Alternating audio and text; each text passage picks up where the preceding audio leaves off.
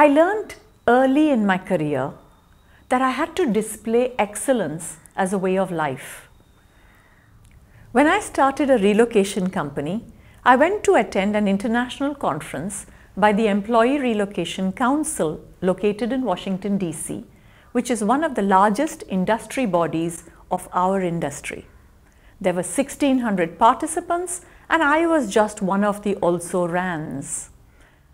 I would go to learning sessions and sit right in front, listen to the speakers in rapt attention, and when the question-answer session came, I would ask an intelligent and well thought out question so that I got noticed. Next, I became friendly with the committee members of the entire conference and asked, "Do you think India should be a part of your agenda next year?" And right enough, they were open to the international representation of India in the next conference. I was invited to serve on the board, and I even became the co-chair of that entire conference the following year.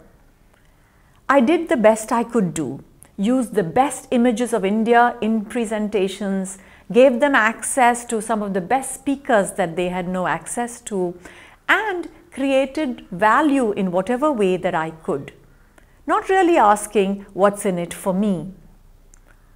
The next year, we were given a Meritorious Service Award, which is a very high honor in our industry, given to people who spend time making sure that ERC's presence in the world is augmented.